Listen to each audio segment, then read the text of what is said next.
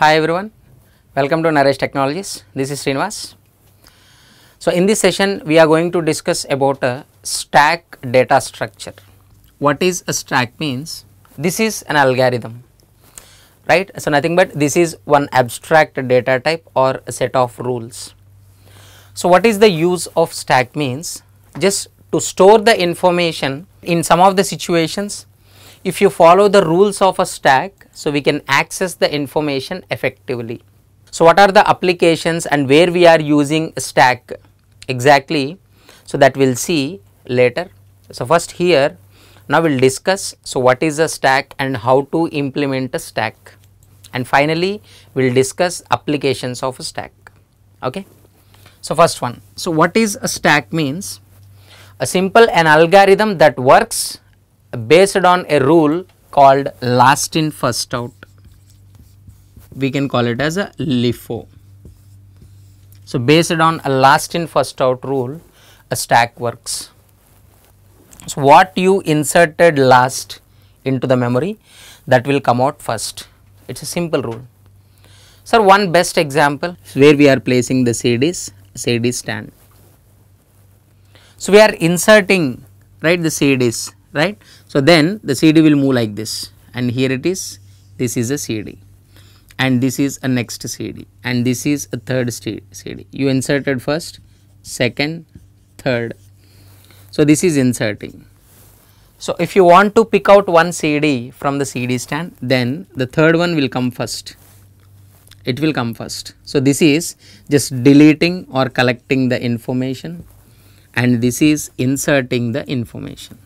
So a stack algorithm, so will run based on the rule last in first out, right? How the insertions and how the deletions, right? Every data structure, right, or right, every stack should have a particular amount of a memory block initially. So we can call it as a capacity of stack.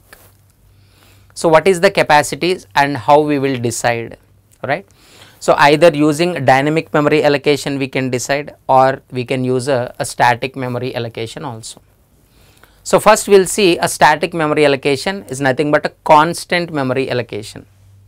Sir, what we will use in a static memory allocation? Simply we are using the concept of array. We are using the concept of array. So how? See, for example, how we are declaring an array means int ARR, the size is a 5. So whenever we declare variable like this, it gets a memory allocation, a block to store 5 elements at some location, suppose 2046, 2048, 50, 52 and 54.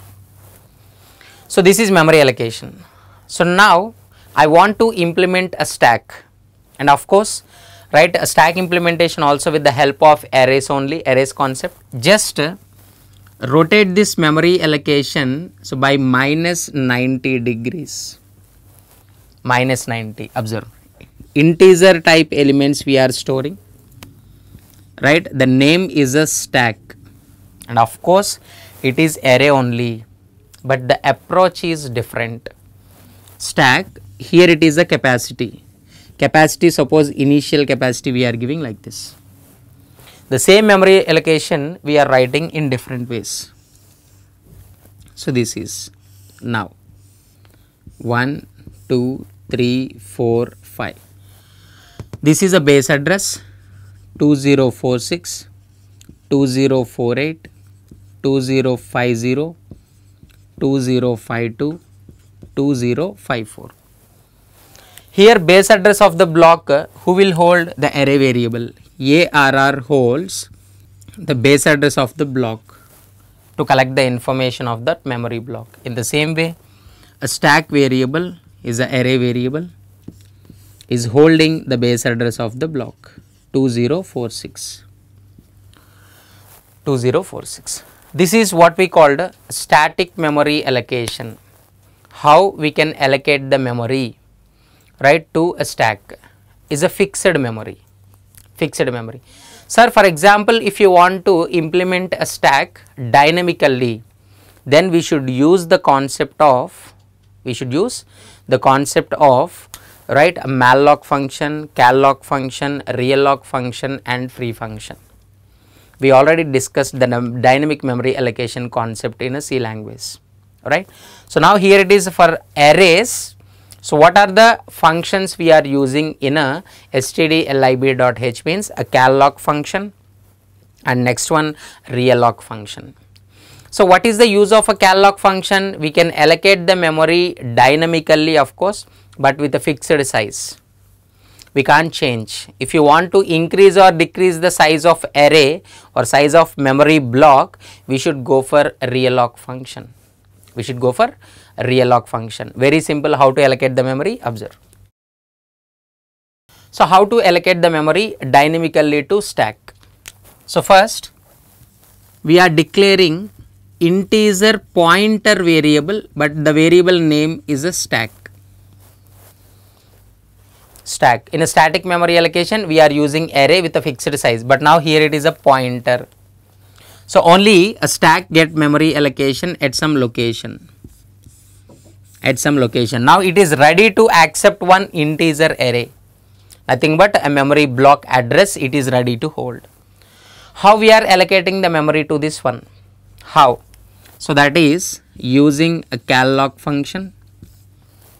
So what is the size? Nothing but what is the capacity? Capacity we have to pass. See for example, the capacity is a 5. Capacity equals to 5. Capacity we are passing, and next one, what is the size of each element that we are going to store in the stack? Size of integer. So that we are collecting. What calloc function will do? A capacity into size of integer. Capacity is a 5. Size of integer is a 2, is nothing but 10 bytes memory it will allocate. A block. 10 bytes memory it will allocate. And the base address, suppose 2046, we should collect into stack so that it start pointing to this one. Here it is a stack. We are collecting that information into variable stack, but stack is of type what? Is an integer pointer type, but calloc function return type is a void pointer. We know that calloc function returns a void pointer. This is what we called generic pointer. This is already we discussed clearly. What is the prototype of a calloc function, right? Why it is returning void pointer, how to typecast a pointer. All these things already we discussed in a dynamic memory allocation concept of a C language, right? So once go through that, how memory will be allocated using a calloc function. This is just allocating a memory to this stack with a fixed size. Here initial capacity is a 5. Sir, if I want to store the 6th element, then what will happen? Then we should go for a realloc function. For that we have to write the logic. How to write the logic and all we will see. Okay. So first simply this is memory allocation dynamically to the stack, right? So we can implement a stack data structure algorithm in two ways, either by using a static memory allocation concept or by using a dynamic memory allocation concept. Static memory allocation concept means we are using arrays. Dynamic memory allocation concept means we are using, right, calloc function and realloc function, of course with the help of a pointers concept. Okay. So this is just only creation. And sir, what are the operations we can perform, right, on a stack? So once a stack is ready, once a stack has been created, so what are the operations we can perform on a stack data? What are the stack operations? What are the stack operations? So first one, so creation of a stack, creation either dynamically or with a static memory allocation. Second one, we can push the elements into the stack, right? We can push the elements, right? So what is that pushing the element? Right, nothing but insertion of elements according to that algorithm. So, right, some of the words terminology we should understand. But here it is, whenever we are calling push function, so whatever the element you want to insert, that we are passing. Suppose the stack is an integer stack, that element we should pass, what element you want to push. And next one, third one, pop. Third one is pop. But here whenever we are calling a pop function, no need to pass anything, any argument. Sir, why? What is the reason? Because, right, in this, from the stack, if you want to pop any element, it is always try to access a last element, right? So what you inserted the element last, so that will come out first. The last element, what is the top of the stack, that will be collected. That will be collected. And next one, fourth one, traverse function. Sir, what is a traverse function? Just displaying all the elements of the stack. Displaying all the elements of the stack is nothing but traverse function. So these are the main functions we are using in the implementation of a stack. So some more functions, these are optional, and anyway we are implementing at the time of a stack implementation. Is empty or not? If stack is empty, or it contains elements or not. And next one, sixth one, is full or not? Is full. And next, sixth one, so seventh one, how many elements are there? So what is the length of the stack? Nothing but simply we can call it as a size also, more clearly. So what is the size of the stack? How many elements are present? How many elements are present in the stack? So these many things, so we are implementing these many types, right? So implementation of all these functions, just writing logic for all these functions is nothing but a stack implementation. Once you implement all these things, then a stack is ready. With the help of that stack, then we can store the information effectively into every program, into every programming application, so that we can process the information effectively. So first, for example, so we are creating the stack with a size 5. We are creating the stack, either if you want to push the elements or if you want to pop the elements, that is possible only from the top of the stack. Any operation you can perform with the help of top element only. From the top only, either we are inserting or deleting the elements, nothing but we will push or we will pop. So first of all, for example here, so we are calling push of element 10. So then the stack will be like this, right? It will go like this from the top, it will stay here. And next, if you want to push 20, then this is the stack. 10, next element here 20, and remaining nothing. And next, for example here, we just want to pop. Means, so which element will be popped? Is the last in first out, is a 20 will be deleted. So then in the stack only 10 will be present, 20 will pop.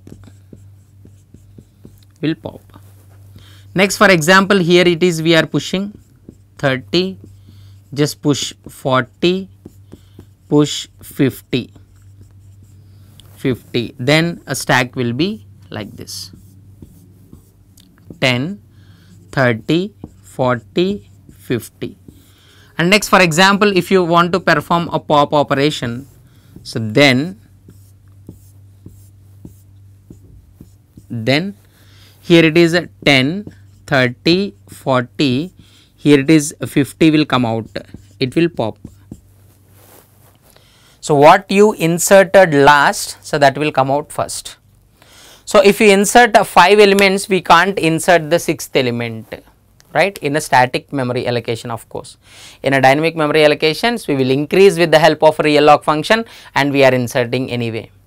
So, these are just operations on a stack, how we are inserting the elements, how we are deleting the elements, just we are performing push operations and pop operations. All these operations we can perform with the help of a variable called top, because we should perform all the operations on the stack from the top only, either you want to push or you want to pop the elements. Okay. So, implementation, how to write the logic of all these things, all these functions, right. So, we will see in the next session, right. So, for more videos, so please log into Naresh IT channel. Thank you.